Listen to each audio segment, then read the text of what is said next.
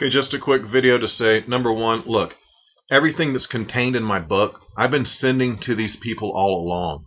I've been sending information out to everyone. I mean, it's too many names for me to list, but just understand that when you read my book and you understand Plume-Gate, then you're going to look back at your news sources, wherever they're from, alternative, mainstream, YouTube, Facebook.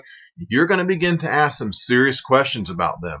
Because we've been prompting them with this information all along. They have chosen not to cover it, not to cover it. Keep that in mind. And when you understand how monumental and huge and the ramifications of Plume-Gate, the nuclear industry, the cover-up, the fatalities are going to come from this, the sickness, the kids being sick and everything, then it's just so eye-opening, okay? And you will never look at the government and industry and even society the same again. You will forever be changed. It's that big of a deal. It's a life-changing experience, but you have to understand, you'll have to read this particular book that I've written. Like I say, the information's been out long enough now that one man, okay, has been able to write a book on it. Meanwhile, have you heard of this anywhere? From anyone? Anyone at all? I'm not even going to name names right now. I'm just saying in general, who's been talking about this and who has not? And you need to examine that and consider that unto yourself what that means to you, okay? And so rather than just really harp on people and bitch about this or something, look, please read my book. It's under 200 pages. I have a profuse amount of screen captures from the FOIA documents, the NRC FOIA documents, to prove my case. And again, like I say, it should be a life-changing read for you to understand what's really going on inside these inner circles of this conspiracy, right?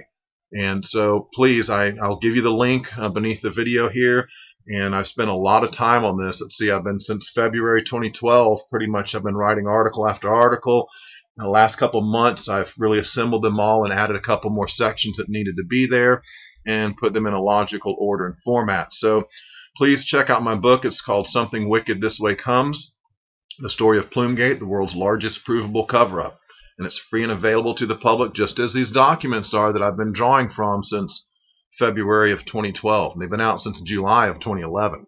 But I didn't find out about them until later. But Associated Press and Friends of Earth and all these other people sued for them and got their, or not sued, they filed for the information, pay their fees or whatever. But nevertheless, it all goes into a public file, which is accessible by anyone and everyone. If you go to the NRC website, you can click on documents pertaining to Fukushima and start combing through them and look at the cover-up and find evidence yourself, right?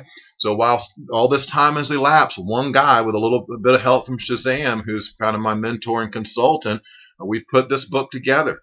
Again, it's out there to the general public, and read it and just kind of soak in what it means, and then please reconsider, you know, our media in general. Reconsider what it means. And I ask these questions in the book, that this far after the meltdowns and this cover-up took place, no one really is talking about it. No one really knows about it, okay? I hope to change that with this book as well.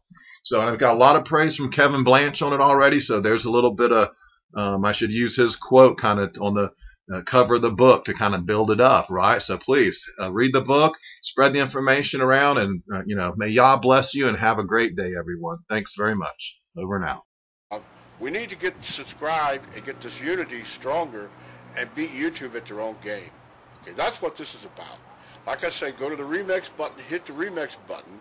That way you'll have this video and keep up with this. Otherwise, YouTube's just going to control us, guys, and it's really bad.